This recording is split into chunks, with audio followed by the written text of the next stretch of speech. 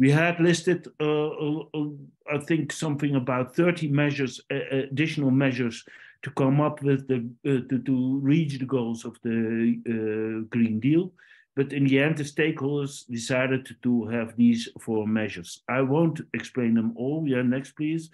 I will only go into the aviation shift and the zero emission zones because they were the most effective. Yes. The aviation measure was to have a shift on short and mid-range distances from plane to high-speed train. Yes. And to make this work, we have also made a policy roadmap for this shift.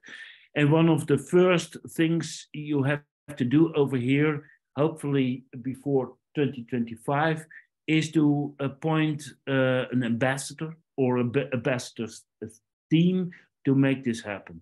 You have to convince the slot coordinators that they don't give slots anymore on those short distances.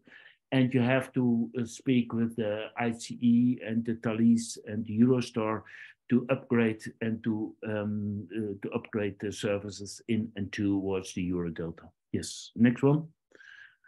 Yeah, then I say a short words about the zero emission zones in all the major cities in the shore area. Yes, next one. We have a policy roadmap for the zero emission zones in major cities.